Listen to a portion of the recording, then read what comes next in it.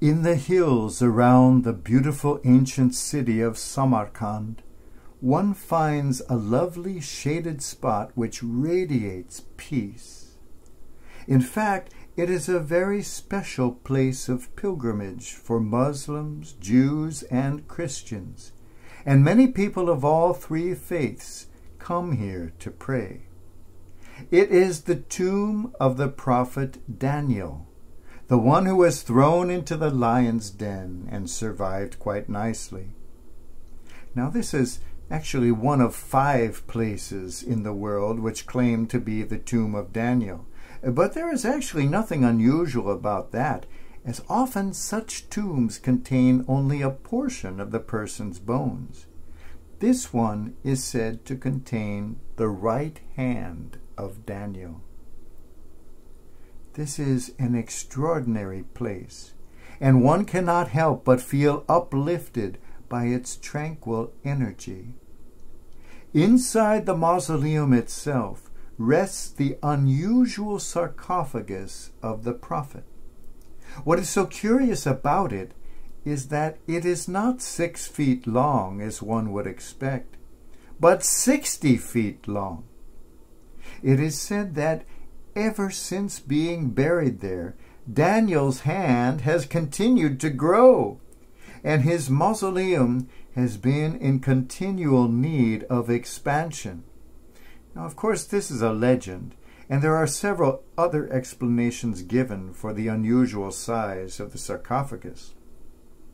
Nevertheless, in the late 19th century, government officials threatened to demolish the whole structure if this annoying and expensive miracle did not stop. The legend of the perpetually growing Daniel is in all likelihood just that, a legend. But regardless whether the phenomenon is true or not, it points to a much deeper truth understood by the people who go there for inspiration. With the grace of God, we grow in unbelievable ways, and even death cannot destroy it. The mustard seed, when sown in the ground, is the smallest of all the seeds on earth.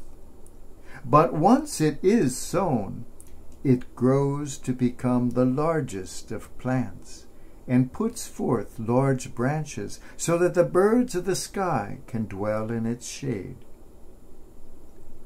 Growth, as Cardinal Newman wrote, is the only evidence of life. It is true.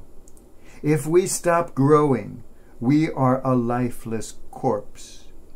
But if we allow the life of God to sprout up inside us, then our growth, our life, is endless, quite literally endless. Our hands are not dead unless we stop using them to help others.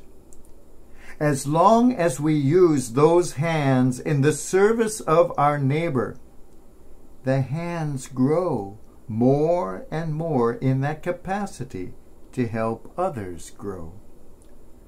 People are like dirt, says Plato.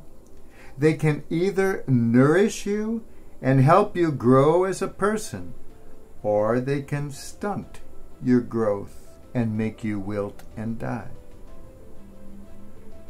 If we refuse to help another to grow, it is we ourselves who will wither and die.